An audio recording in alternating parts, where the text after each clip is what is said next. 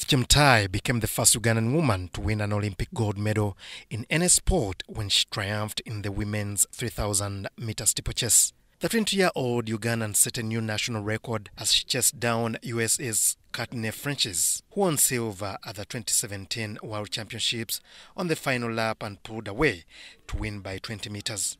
Chemutai's triumph was only the third Olympic gold won by Uganda in any sport after John Akibwa's 400-meter hurdle win in 1972 and Stephen Kiprotich's victory in 2012 marathon. I start my race, I go in front, I control my races, but I go up to 4 laps.